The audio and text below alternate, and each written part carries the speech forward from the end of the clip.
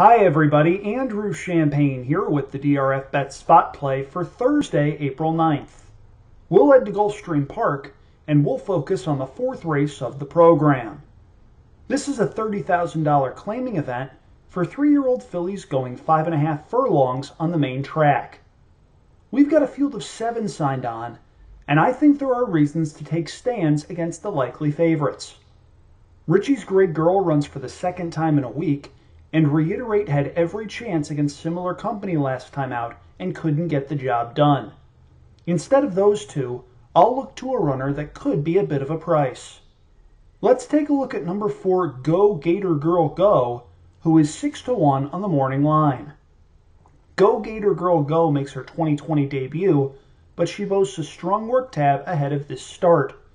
She ran well as a 2-year-old and was last seen finishing 3rd in a stakes race at Gulfstream Park West. Furthermore, with so much early speed signed on, I think she could set a perfect trip, and it wouldn't surprise me if she's the one they have to hold off late. That's horse number 4 in race number 4 at Gulfstream. I'm Andrew Champagne, and this has been the DRFBets Spot Play for Thursday, April 9th.